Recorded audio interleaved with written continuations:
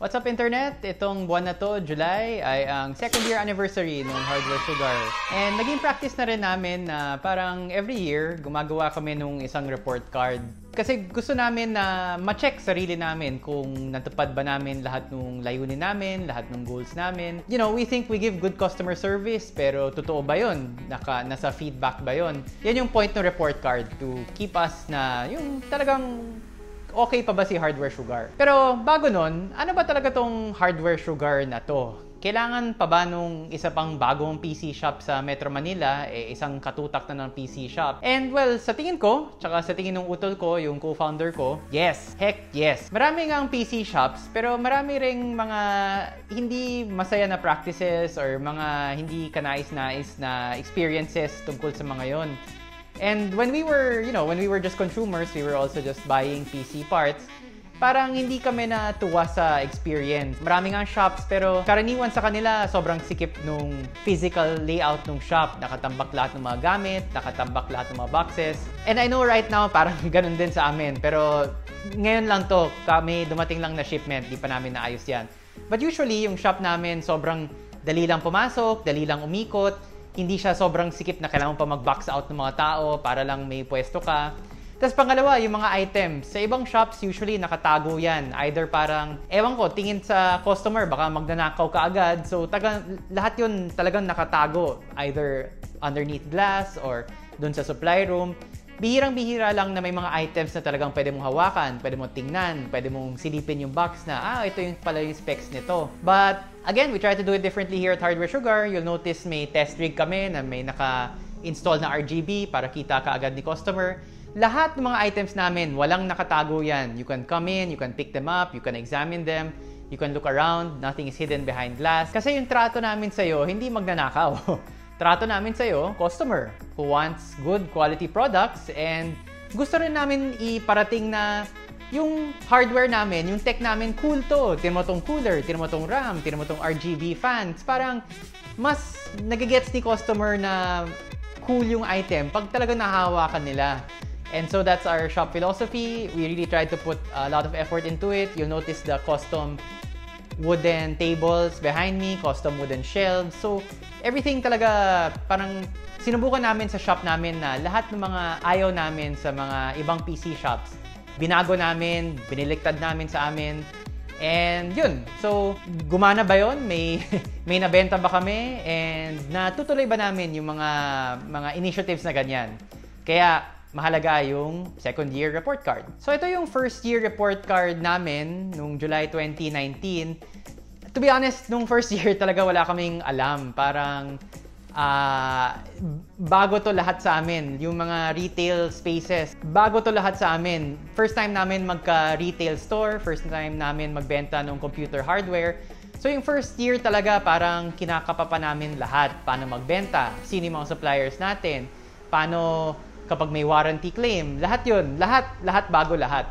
But we survived our first year and we had around 600 customers, and i-kukumpara natin kung kamusta ba first year versus second year. Let's say sa Facebook. Nung first year namin sa Facebook, may mga 3,500 followers kami, and ngayon, itong second year, 6,700 na. So definite improvement, around maybe almost double the followers. Pero yung mas mahalaga pa doon, yung reviews namin sa Facebook. Out of 5, highest possible rating 5, yung review score namin is 4.9. So, may mga natuwa naman sa service namin, and they were kind enough to leave us a review. Hopefully, matuloy namin yung good customer service and, in year 3 and in the many years hopefully to come. Sa YouTube, nung first year namin, subscriber count namin, mga 260 lang. Ngayon, sobrang wild to be honest. Never ko na-expect na aabot kami sa ganitong subscriber count. Around 11,000 subscribers na sa YouTube, and to be honest, that blows my mind. That is crazy. Never ko naisip. Pero yung talagang napapangiti ako or parang nakakataba sa puso ko, parang ang daming nag-iwan ng comments na maraming salamat, may natutunan ako sa video. Thanks so much. Sana nakita ko to bago ko nag-build ng PC. Kasi yung approach namin sa YouTube tsaka yung approach namin sa shop, pareho lang na wag masyadong techy. I mean, yes, of course, the specs are important, the tech is important, But what I mean is na paminsan kasi kung masyadong alam mo na yung PC, kabisado mo, whenever somebody asks you, puro jargon na lang yung tinatapon mo sa kanila eh. Nakakalunod eh. Parang kung hindi ka familiar sa mga terms na yan, you feel like parang nalulunod ka sa mga bagay na hindi mo maintindihan. Wala ka ng pake sa sinasabi ng kaibigan mo na nag-explain sa'yo na itong NZXT RGB, iba siya sa Corsair QL120 RGB. Kung baguhan ka, wala kang pake masyado sa specs. Of course, the specs are important, but here at Hardware Sugar, we try na binabalance namin because we want to encourage more people to come to the hobby. Yung gusto namin, yung wala talaga interest sa computer, pero they hear about the shop or they see a YouTube video and they think na, oh, parang interesting yun ah. Try ko nga yun. Either ako magbe-build, bibili ako ng parts sa kanila, or ako lang muna pipili. Susubukan ko na, oh, okay ba tong GPU na to, tsaka tong CPU na to. Then sila muna magbe-build since medyo takot pa ako mag-build. Gusto talaga namin na mag-expand yung hobby. Hindi yung nananakot yung mga super techie na, oh, ba't dami mong alam, wag mo na subukan yan, parang ganun. Here at Hardware Sugar, we want as much as possible everybody because we think PC hardware is super cool. That's why parang bata, you know, it sounds like a kid, but we really think PC hardware is cool and we're trying to encourage more people to get into the hobby. Kaya the way we try to explain things, medyo simplified lang. And sometimes we get the tech wrong, but when we do get it wrong, we do say that we got it wrong and we apologize. But because that's a mindset we have in mind na trying to get more people into the hobby. And kaya sobrang natutuwa kapag may nag-iwan ng comment na, uy, thanks so much, kahit medyo wala pa akong maintindihan sa computer, this video really helped me a lot. Because that's what we're trying to do with the shop and with the YouTube channel. Definitely may improvement from year 1 to year 2. Yeah, year 1, mga 260 subscribers, and year 2, 11,000 something. Sobrang thank you sa lahat na nanood, lahat na nag-iwan ng comment, lahat na nag-like. And sana bumili rin kayo sa shop kasi yung talagang pinakalayunin namin yung PC shop talaga. Parang side gig lang tong YouTube na to. Pasensya na sa mga nagtatanong kung kailan yung giveaway. Never pa kami nag-giveaway in the shop or sa YouTube kasi to be honest, walang budget dun. We put all of the budget into getting better tech for inventory so that we can make it available to you guys. Sa Lazada, Lazada is an important sales channel for us. Nung first year, mga 960 followers kami sa Lazada. Ngayon, nasa 360 na. But mas mahalaga doon, ano yung approval rating? Ano yung reviews namin sa Lazada? Currently, we're at 97% approval rating out of 100. And that's after more than 900 reviews. So, it's good to see that mahirap kasi mga online customers eh. Medyo maselan sila. Tapos yung point of contact mo lang yung online na chat. Parang it's really hard to engage them and get them to feel na, oy, itong Hardware Sugar, parang ibang PC shop to, they'll take care of you. So we really have to do the extra effort for online customers and at least, masaya naman na 97% yung thumbs up rating namin or approval rating namin sa Lazada. Finally, sa Lazada, yung seller metrics nila, may seller size. Basically, ito yung number of items na siniship out mo. Nung first year namin, I think mga size 2 out of 5 pa lang ata kami or size 3 at the most. Itong year na to, 4 out of 5 na yung seller size. So definitely may growth in terms of number of items sent out. And may seller level din yung Lazada. Ito naman yung gross amount of sales. Not based on number of items, but based on total value of gross sales. Year 1, I think we were around 4 out of 7. Seller size 4 out of 7. Ngayon, nasa seller size 6 out of 7 na yung Hardware Sugar. So again, definitely may improvement in terms of sales volume and gross sales out. Although, personal goal ko sana makamit yung level 7 sa Lazada. Gusto ko lang matikman kahit di namin masustain yun. But anyway, very, big improvement over year 1. For Shopee, another important online sales channel, nung year 1, wala pa kami sa Shopee. Nung year 2, itong year na to, naka 1,000 followers na kami sa Shopee. And ano yung approval rating? We are at 4.9 out of 5 sa Shopee. So, ayun, same. Mahirap i-engage yung online customers but we really try as much as possible to give a good customer experience. And for the entirety of this video, nakita mo naman lahat ng mga reviews na lumalabas dyan. galing sa Lazada, galing sa Shopee, galing sa Facebook, and lahat po yan totoo. Walang fake na review, wala akong kinausap na kaibigan na, uy pre, review mo naman kami kasi kawawa naman yung shop. So, we really take a lot of pride in the good reviews, and syempre may mga bad reviews, di mo maiwasan yan, but sobrang natatandaan ko pa each bad review kung bakit nagkaroon ng bad review. And sometimes we do deserve it, sometimes we don't. Maybe, baka sa susunod gawa ako ng video ng kwento tungkol sa bad reviews. But, you know, sometimes medyo kapos talaga yung customer service namin. We fell short. But it's good to see that most of the time, we give not only good, but superior customer service. So, nakikita naman yun sa report card, sa reviews. So, to sum up, sales volume up, customer service still good. So far, we're looking, you know, pretty decent. Isang malaking pagbabago from year 1 to year 2, aside from the sales volume, is the shop. I mean, the shop, kung bumisita ka sa amin nung year 1, alam mo yung shop na yun, sobrang liit nung unang shop namin. Parang if you stretch out your arms, yung arm span ko, tatama na dito yung one wall, tapos tatama na dito yung second wall. Ganun kaliit yung unang shop namin. And if you're curious, you can see some of it we do have a YouTube video about the old shop when we left it. So, I think that yung lumang shop, mga 6 square meters, sobrang sikip. Ngayon, we're in a space that's really big, 48 square meters. So, almost 10 times the size or 8 times the size of the old shop. And talagang ginamit namin yung space na yun. Yun nga, nabanggit ko earlier na gusto namin, pagpasok mo, madaling umikot sa items, pwede mo tingnan. We got custom wooden tables so we can build custom wooden shelves so that we can properly display the items. And if you come to the shop, you'll feel that at least nagawa namin yung layunin namin na yun na pagpasok mo sa shop, madaling umikot at may papansin sa'yo. Hindi kagaya ng ibang PC shops na sobrang sikip, lahat ng items nakatago. Tingin sa'yo magnanakaw ka, pero at the same time, di ka naman papansinin. So medyo, di ba, medyo weird yun. But we tried to do the opposite of all of those things. And this new place, this 48 square meter place, still in Makati, with good parking outside, allowed us to do that. So, malaking pagbabago yun from year 1. Although, to be fair, medyo nalungkot ako nung umalis kami dun sa unang shop, and you can see it in the YouTube video we did. Last na lang talaga dito sa bagong place namin.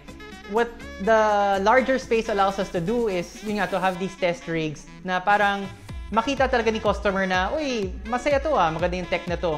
And we're super fortunate na may mga ibang brands na nagpahiram ng mga items for display, such as yung Asus monitor, which I will review in another video.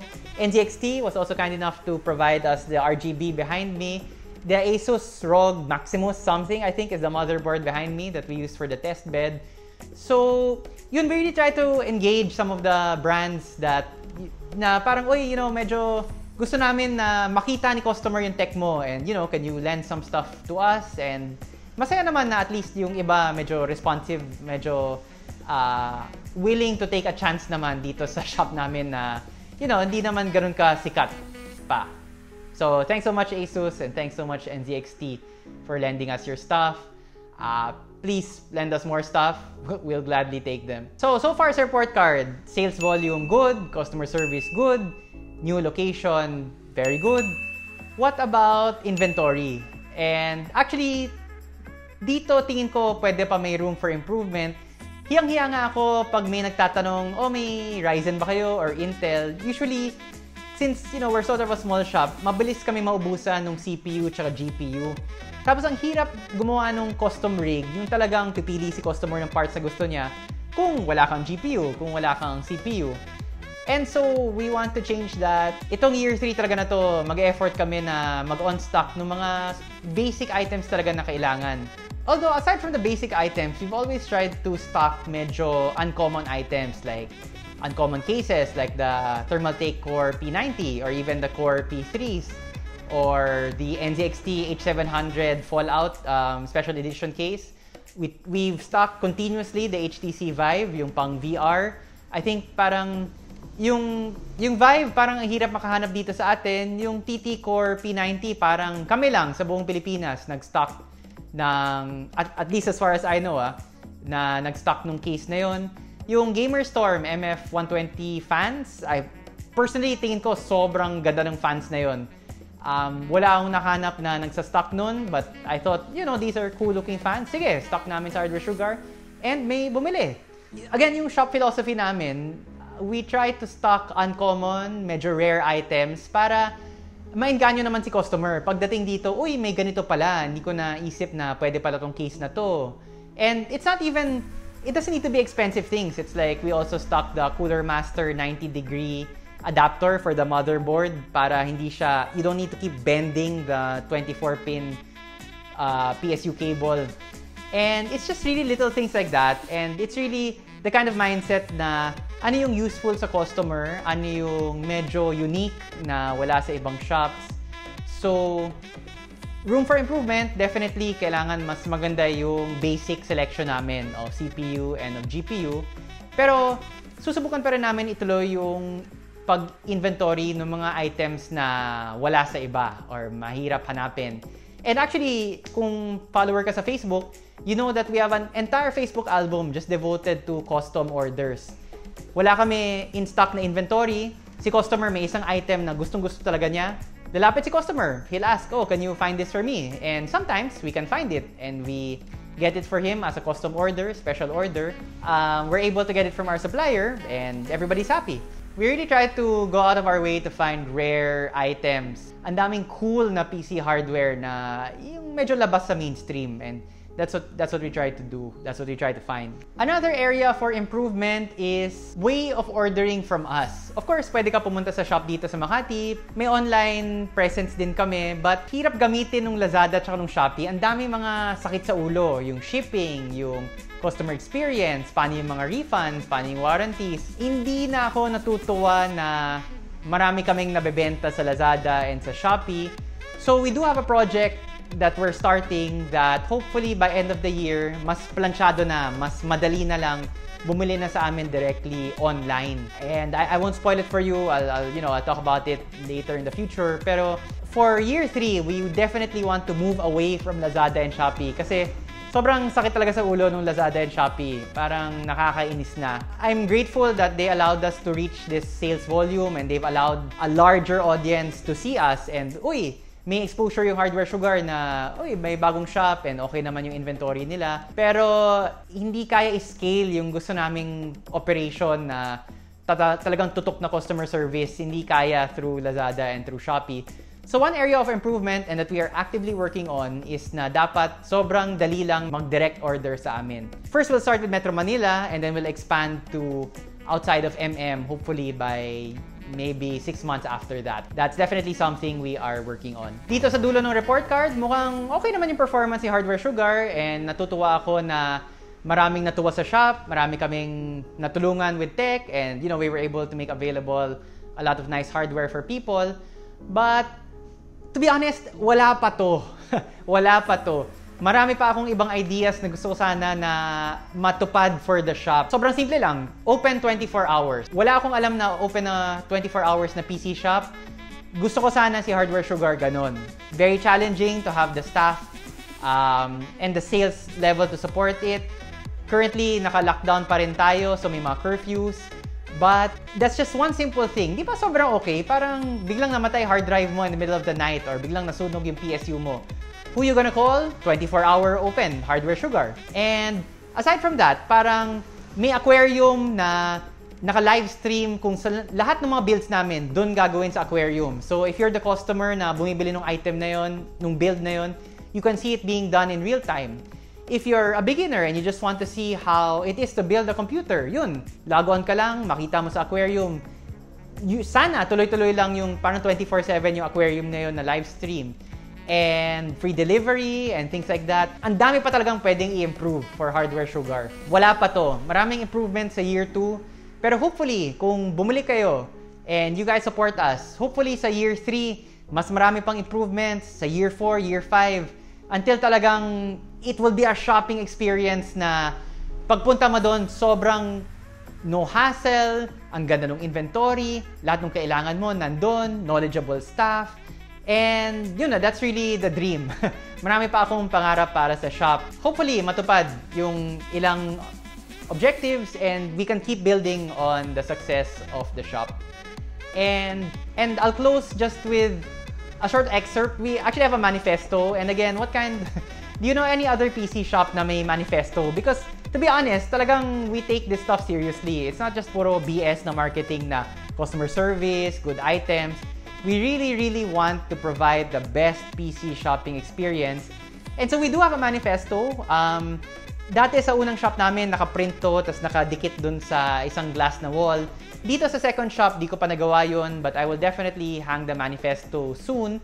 And this is a part of the manifesto. Hardware Sugar exists because the founders got fed up with the bad service of other PC shops. Our items are awesome, and they should go to awesome people. At the end of the day, we just want to make cool stuff available for our fellow gamers and PC enthusiasts. So, ayun, cool tech to cool people. That's really the basic founding thing of Hardware Sugar. We're easy to talk to. Again, we don't like jargon. We don't like doing a lot of the techie, techno-babble things. We're not in an episode of Star Trek. And thank you so much for everybody who's watched us, who's bought from us.